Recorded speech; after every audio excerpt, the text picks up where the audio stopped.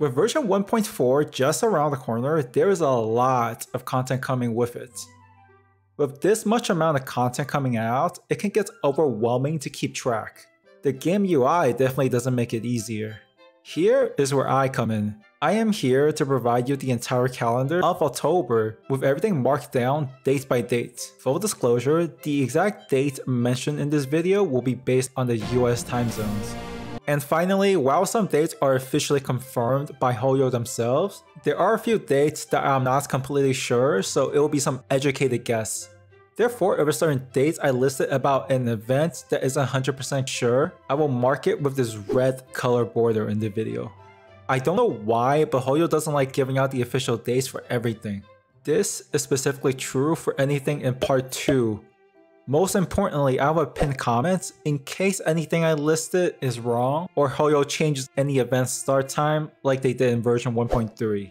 I will talk about all the events, all the characters coming out, 1.6 character drip marketing, and the 1.5 livestream. Let's begin. Everything happening in Honkai Star Rail in the month of October. October 9, weekly reset for Sim Universe. October 11th, patch 1.4 phase 1 goes live. Technically, late night October 10th for players on the Eastern Standard Time Zone. The highly anticipated Jingliu will finally make her debut. Good luck to those who plan on summoning her. May you avoid all the Curse of Himekos and Ultra Instinct dodge from any Yangqings. Coming along is also our favorite event, Gift of Odyssey. Log in 7 days to earn 10 tickets. A new Stagnant Shadow stage is also available. This one should be for the new fire characters coming in phase 2, Topaz and Milk Powder. New Trailblazer story mission, we're going back to Belobak. We will also get Jingliu's companion mission. I'm pretty sure Yangqing is going to get beat up again. And finally, one of the coolest content that we never asked for, but we're getting anyways. In the Aetherium Wars, the event to catch them all. October 16th, a new cycle for Memory of Chaos. This cycle should favor Jingliu's kits. Also a new Sim Uni reset. October 20th, Planar Fissure. Double event drop rates. October 23rd, also a new Sim Uni reset. October 27th, phase 2 of 1.4 goes live. Sela and Topaz character plus their Lycone banners will both be dropping at the same time. But don't worry, they should be separate. This date is because 1.4 is only 5 weeks instead of the usual duration of 6 weeks.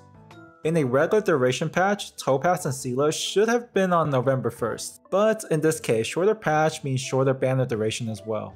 Jingliu's banner ending on the 27th makes this much more convincing. October 27th, Planar Infinity, a simulated universe event.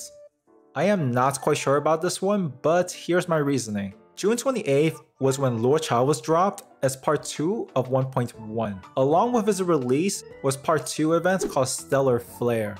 Keep the same day parts in mind. August 29th was when Kafka was dropped as part 2 of 1.2. Along with her release was part 2 event Underground Treasure Hunt. September 20th, Fuxuan.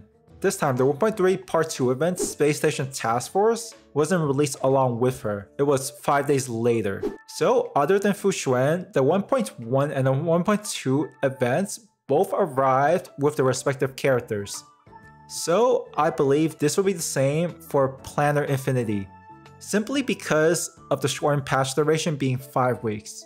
Moving on, October 30th, new Simulated Universe weekly reset and new Memory of Chaos cycle.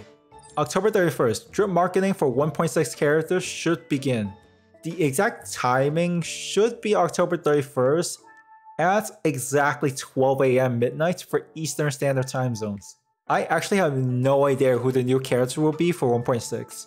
On a completely unrelated topic, do you people ever get the Simulated Universe occurrence? I've got her once my entire time playing this game. Like, what is the ratio in her appearance? Just wondering. I am going to slightly go past October because this date is very important to know. November 1st and November 2nd will be the other 1.6 characters for the drip marketing.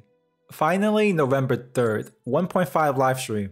I am fairly confident in this date even though it's not officially confirmed by Hoyo. Every single livestream so far has been on a Friday or a Saturday, and are always 11 to 12 days away from the start of the new patch. Since we all know 1.4 will end on November 15th, then 12 days before that is November 3rd. This also falls in line with livestream being on a Friday, for most cases. The 1.1 livestream was on May 26th, a Friday, 12 days between the livestream and the patch going live. The 1.2 livestream was on July 8th, a Saturday, 11 days between the livestream and the patch going live. The 1.3 livestream was on August 18th, a Friday, 12 days between the livestream and the patch going live. This latest livestream, the 1.4 livestream, was on September 29th, a Friday. Please subscribe if you haven't, like the video if you find this video to be helpful. Let me just quickly read out the complete list. October 9th, Weekly Simulated Universe Reset. October 11th, 1.4 goes live. Available immediately will be Jingliu's character and Lycon banner, a new Stagnant Shadow stage, Gift of Odyssey login events, new Trailblazer main story, Jingliu's companion mission, and Aetherium Wars. October 16th, a new cycle for Memory of Chaos and weekly reset for Sim Universe. October 20th, Planar Fissure, double drop rates. October 23rd, a new weekly simulated universe resets. October 27th, 1.4 Phase 2 goes live. Immediately available will be Scylla and Topaz character and Lycon banner. Planar Infinity should also be live as well. October 30th, new simulated universe weekly resets, and a new Memory of Chaos cycle. October 31st, November 1st, and November 2nd should be the drip marketing for 1.6 characters. November 3rd should be the 1.5 livestream. And that is everything for the month of October, slightly bleeding over to the month of November. If I missed anything or got anything wrong, please let me know in the comment section below. What are you most anticipating? Be sure to check the pinned comment for any time slot changes. Thanks for watching. Bye bye.